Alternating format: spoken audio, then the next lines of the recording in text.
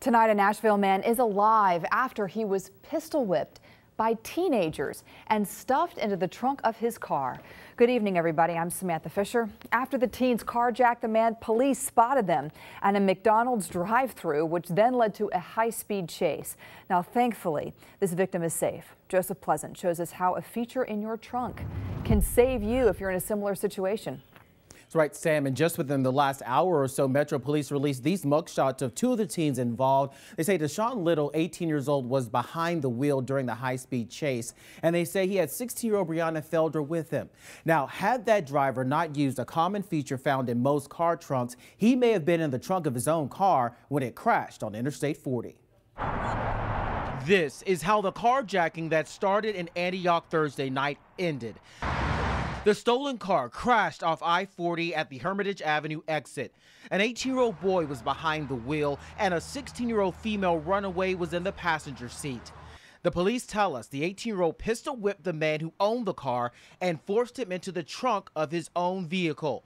The car's owner would have been in the trunk.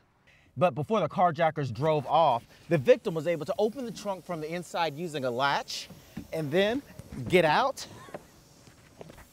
of the back. Once you pull that tabby down, the trunk opens. You can get out. Aaron Lane at Bass Tire Company showed us how this in-trunk release system works. Every car manufactured after 2001 is required to have an internal trunk release. The federal government put the regulation in place to combat children killed after they became stuck in trunks. Now, it can also help people in trouble, like the car owner in Antioch's Thursday night carjacking. You never know what gets in there, and you can, that handle, usually it's a glow in the dark. You can pull that tabby there and that will open the trunk to release it. Lane told me every driver who has a car with a trunk should search for the release handle.